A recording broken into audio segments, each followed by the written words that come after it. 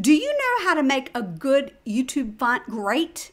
Today's Canva tutorial features 3 great fonts, making 3 templates better, and some tricks on finding some awesome fonts for thumbnails.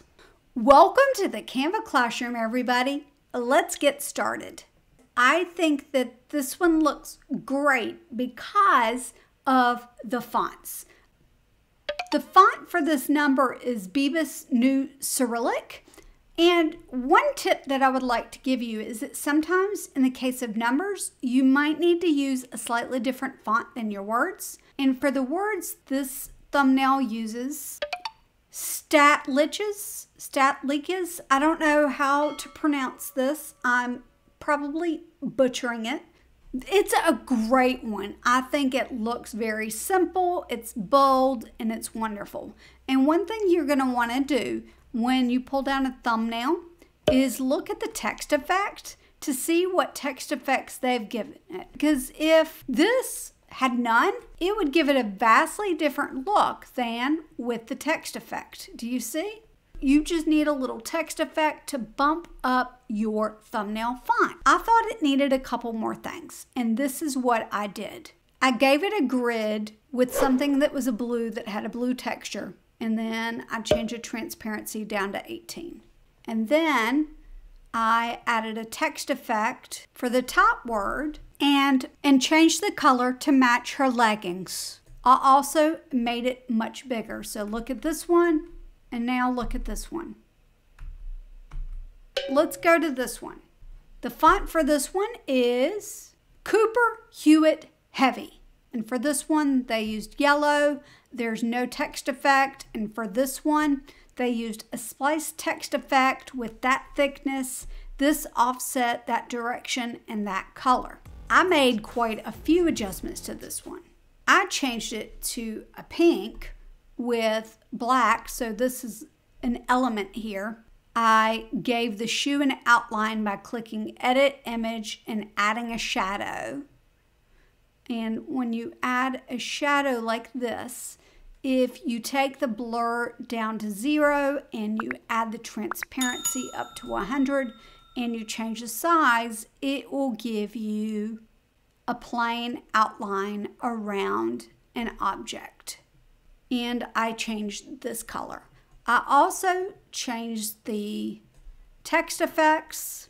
I gave this one a shadow with a very large blur and some transparency, and I took the offset of this one and changed the color. So it went from this to this. Let's look at this one.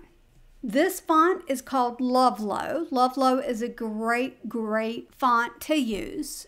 However, this thumbnail to me has too much stuff on it. I honestly, in my opinion, I don't think that you need the word subscribe or a notification bell on a thumbnail.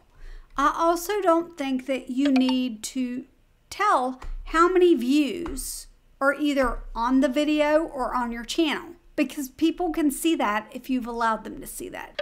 I also think that this is a little redundant. Makeup tutorial, everyday makeup tutorial, just add everyday to the top of that, get rid of that, and this is what I did. Everyday makeup tutorial, I used the color that they had, and I even made an adjustment to her image here. And I am going to show you how I did that. What I do is I shrink my image down, so like 46%, and then you double click, and now you can drag outside. So I've left click, drag, and now I'm cropping it up, and that looks much better. She's able to be moved over so that the words won't go into her face when I made them bigger. What are the 3 tricks for finding good fonts for thumbnails? We've got it selected. Select the arrow down. Type in the word bold. If you type in the word bold, you're going to get a lot of results that have the word bold in them. And a lot of these are going to be really good for thumbnail fonts. If it has the crown on it, it means that it is only available for Canva Pro members. But like this one, Nord Bold is a free font. let's look up the word heavy. Cooper Hewitt heavy is there. There's Cosmo Octo heavy. Now, this one to me is a little difficult to read. Biryani heavy is a good one. Composite heavy is a good one. Ooh, that one's nice. It's called Cocomat Pro heavy. If you will notice, this would not be good because hottest is actually misspelled. So make sure that you're spell checking your templates because you do not want to have a mistake in spelling on your thumbnail. This one's Montserrat Extra. So that's another keyword to look up, extra. Some of them look great, some of them don't. Poppins Extra Bold is fun. Stotlicus. It sounds so bad. Stotlichus.